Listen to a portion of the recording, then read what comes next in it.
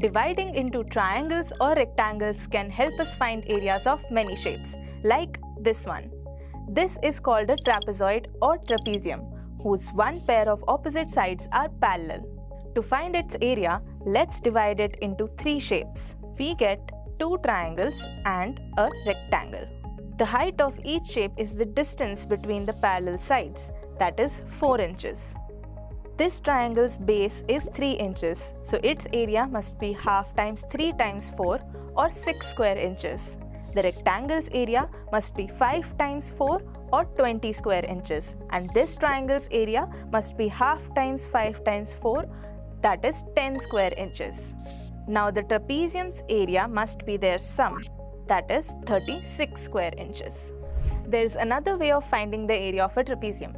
Simply draw any one of its diagonals. This gives us 2 triangles with the same height. The area of this one must be half of the base 13 times height 4, and the area of this one must be half of 5 times 4. Let's add them up. We can factor out half times 4, so we'll get the area of the trapezium as half of the sum of its parallel sides times height. This way you can find the area of any trapezium. It's simply half of the sum of its parallel sides times height. Now, do you think we can divide this trapezium in a different way to find its area? Let us know in the comments.